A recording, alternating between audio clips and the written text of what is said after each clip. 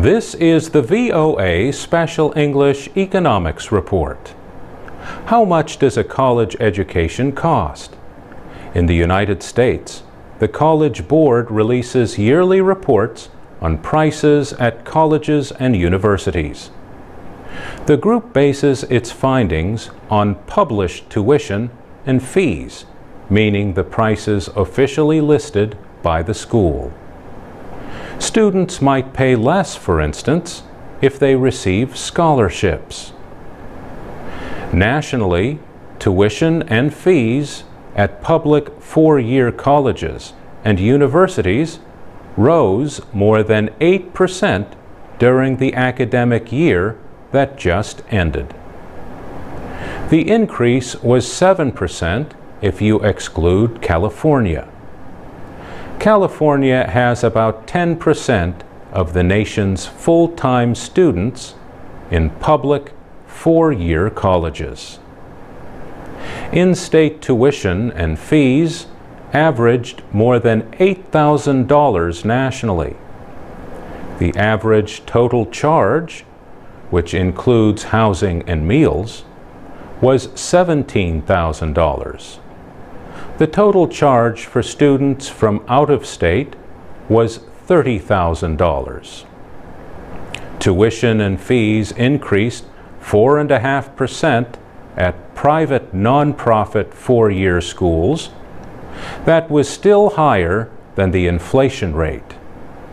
The average was $28,500.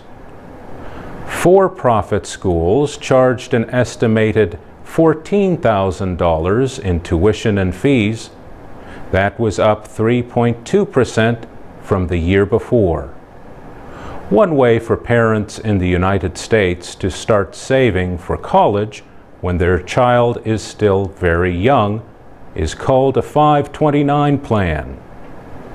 The plans are named for the part of the federal tax law that created them in 1996. All 50 states and the District of Columbia offer them. Private investment companies operate most of these plans, and each state has its own rules. Many plans are open to families from other states. 529 plans offer different investment choices. Families must decide how aggressively they want to put money into stocks, bonds, or other investments that can rise or fall in value. There are limits on how much families can put into 529 plans. Another choice is called a prepaid tuition plan.